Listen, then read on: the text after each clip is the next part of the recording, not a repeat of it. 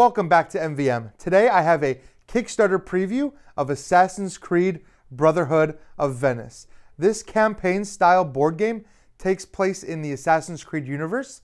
For those of you who are not familiar, this is a video game, a cross-media universe that follows a group of assassins throughout the ages. So, given the nature of this game and the fact that it is a campaign-style game, there may be a few spoilers, at least mechanically speaking.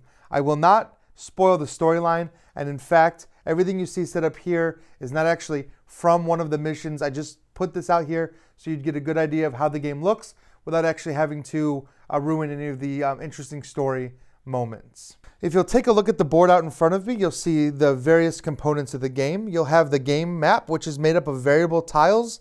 Each scenario will tell you how to place these tiles. It will tell you where to put the starting location, the objective tiles, where to put the enemies, and where to put the spawn tokens. Now, there might be more components introduced throughout the campaign. We've only gotten the chance to experience the first 4 missions. So we haven't gotten to play through the entire campaign, which is going to feature 12, but this is what the game will look like for your first several missions. You've got your player board in front of you, where you can hold items such as your hidden blades, swords, ranged weapons, armor, things like that will all be represented here on your player board, as well as your action point tokens and your health tokens along the bottom. Over here you have the guard track, which is going to tell you the active guards for the mission, tell you what can happen when you synchronize at the top of the tower, and also AI cards that will tell you where the guards will move. Now, these AI cards here are going to change based on a certain gameplay aspects that we'll talk about in a minute. But basically, you're going to flip one of these over every turn and repopulate the board with more guards. In addition, you'll see over here the event deck. These events are going to take place every round, and they're going to interfere with the gameplay a little bit, sometimes in your benefit, sometimes to negative. And then you're going to have equipment cards here, which you'll be able to use to equip to your characters and eventually sell and trade with merchants and things like that. Lastly, you're going to see a variety of different dice. These dice will be custom printed for the game and will be used for a variety of different things. Now, I should say that this game is obviously still in production, so you're going to see a lot of production samples here in front of me. I know that these components are not final. The miniatures are, so you'll get a very good idea of what the game is going to look like. Every assassin is going to be represented by miniatures, as well as the different bosses and things like that. The game also comes with 2 rule books. One is for the actual rules, and one is for the campaign. Now, what's interesting about the way Assassin's Creed presents its campaign is that it actually takes you through the rules and teaches you the rules for the game while you're playing it. If you look on this board, you'll see these numbered tokens. What that's telling you is when you get to that spot, flip to that particular number in the rule book, it will introduce a new rule and it will tell you how to integrate that rule into your gameplay.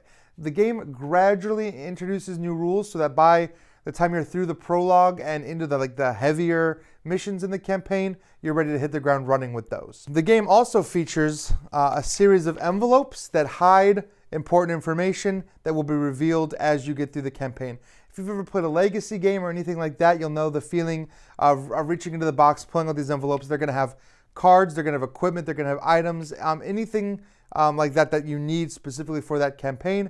There could even be new enemy types and new mechanics introduced through these envelopes. And like I said, there will be 12 scenarios, so there will be at least 12 envelopes like this in the final version of the game. I've got the 4 here for the first 4 missions that I've played. To start a new game, you'll open up the campaign book. It will give you a story segment, kind of telling you what's happening in the game. It will show you how to set up the board, where to place your minis and things like that, where to place the enemies. And then it will tell you to open one of the envelopes. So this is envelope number 1, which is for the first mission of the game. Nothing too spoilery in here, but I'll give you kind of an example of what you're going to find. You're going to find a set of equipment cards that are handed out to all the players. You're going to find a setup card that gives you just a little bit more information on how to set up the board, what your objectives are, and what some of the tokens that you put out on the board might mean. This also might have you flip to certain sections in the rules book to talk about new rules and introduce new mechanics through that as well. You're also going to find a variety of event cards. These event cards are going to get shuffled in. So no event cards get taken out. You just kind of build the event deck as you go. So some of those easier events, the ones that might be more beneficial to you, are going to get kind of watered down by some of the worst events the farther you go in the campaign. So you're going to set up the board, you're going to go through that card, and you're going to set up everything like it says, and then you're ready to play the game. So we'll take a second and talk about how the actual game is played. So you'll take a look back at the board now that everything is kind of set up. You've got your event deck, your equipment deck, your dice pools. Everything is kind of set up the way it should be. You'll notice a couple things on the player board. First up here are your action cubes. Each assassin has 3 action cubes with a 4th spot that can be unlocked kind of through game progression. I won't spoil that at all. And then down here you have your health marker. Every assassin starts with 2 health, but certain armor that you're wearing can actually give you more health. When you lose all that health, you are knocked out of the game. So it's very important to have that health.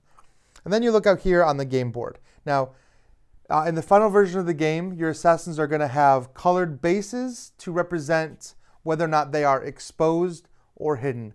The prototype component did not have them, so you're just kind of looking at a group of hidden assassins.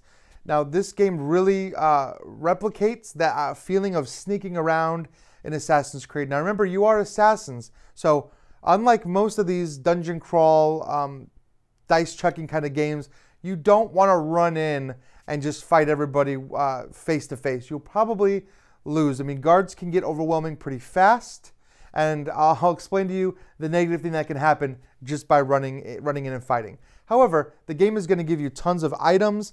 It's going to give you certain things you can do during event cards and ways to mitigate that. But basically, you're going to take 3 different actions on your turn using these 3 different cubes. And you could do these actions multiple times. The first being move. You take your assassin figure and you move it 1 space. That's pretty simple. You can move up and down buildings. You can jump off buildings. You can climb to roofs. You can climb to these towers. You can also take off a cube to perform an action. These actions are like interacting with these tiles here that say they use a cube. Certain items like this hidden blade say that you have to use a cube. And there's a bunch of different things that can be added on that you're going to use those cubes for. But basically it's interacting with objects, items that sit in front of you, equipment you have equipped, things like that. If you move into a space with an enemy, you're going to have to roll some dice to see if they detect you or not. If there's no alert, meaning that this alert token you see here is blue, then you're going to roll these green dice. These green dice have 2 eye symbols on them. These eyes mean that you've been spotted. So you'll take a die, 1 die for every guard in the space you're moving to, and you'll roll that die. If you roll the eye, like I just did, you're spotted.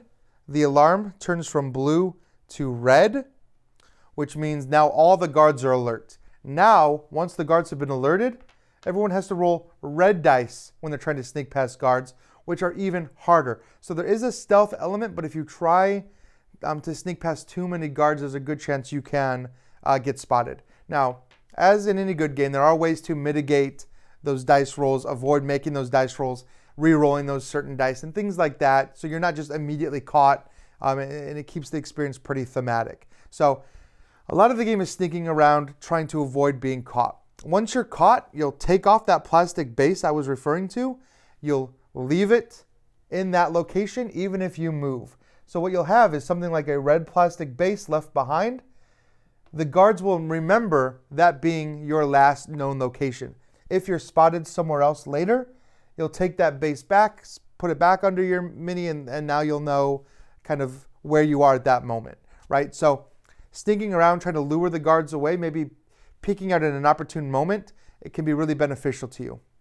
And the last thing you could do on your turn is just basically attack. And this is kind of like using an item. A lot of the items' abilities let you attack, but when you attack, you're going to look at these white dice and you're going to roll them.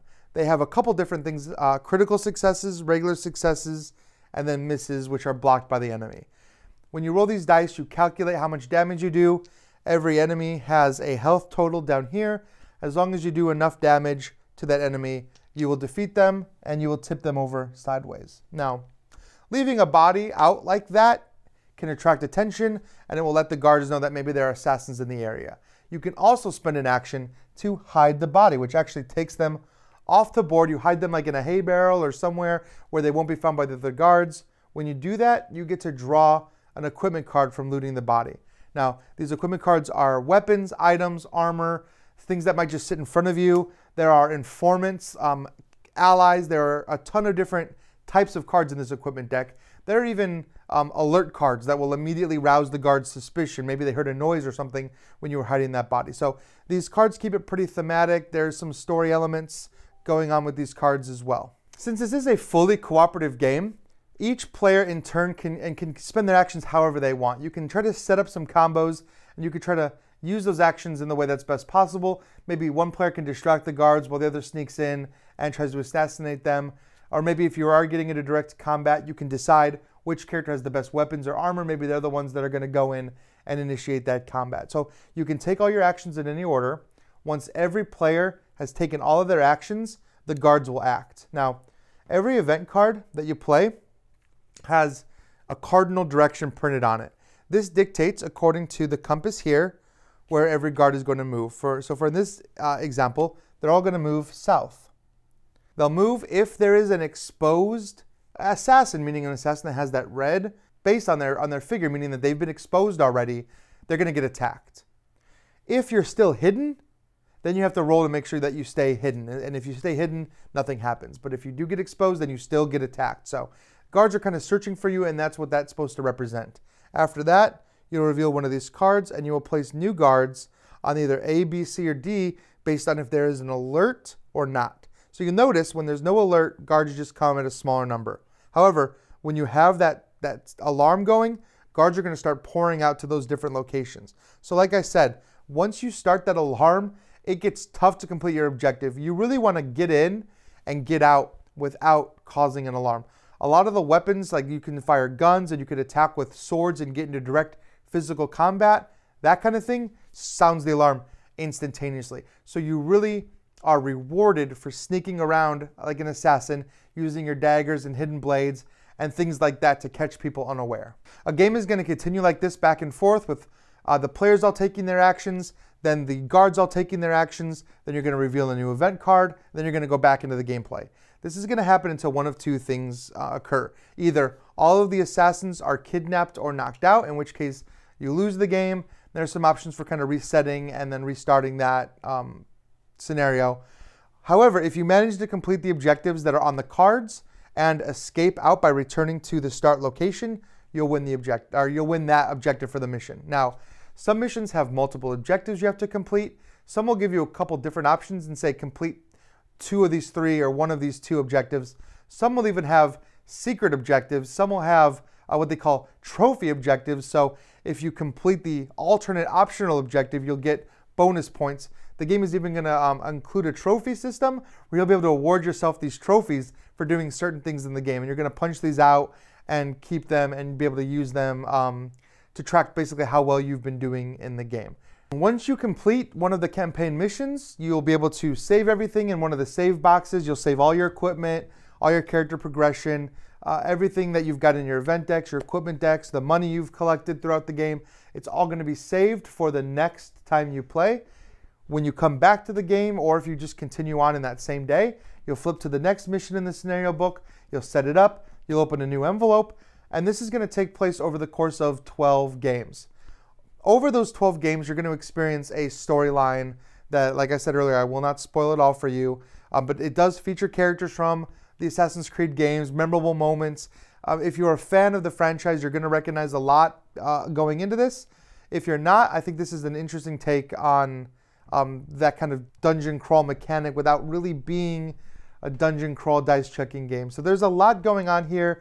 Again, you're looking at prototype components here. So if you take a look at the Kickstarter page, you will see finalized miniatures.